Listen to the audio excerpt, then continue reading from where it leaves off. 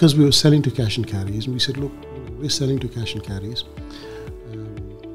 and they're making a markup. Why don't we open our own first cash and carry? Which we did. It was a very small premises, I think maybe about 500 square foot.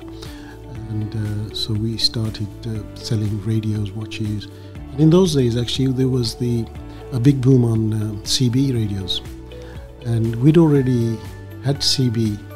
I don't know what it's sort of community broadcast it's called. It's very big in America. I think kids these days probably wouldn't know what CBs were. You know, I don't know. They probably don't know what CDs are. Yeah. Do you know what CB is, Henrietta? I have to admit, no, I do not.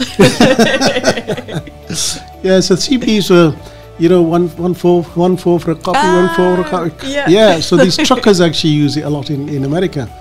So it was very big here. It was suddenly like before the mobile phones, and you could talk to people free of charge, and you could be talking to anybody up and down the country. So that's what it was, and basically it's like ham radio, but it was CB.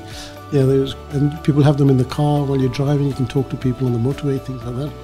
And because I had one, and my brother also had one, we knew about this, and it was a bit of a boom.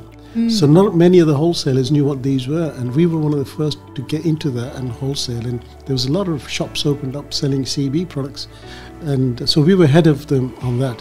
And because of that, then they would buy other things as well.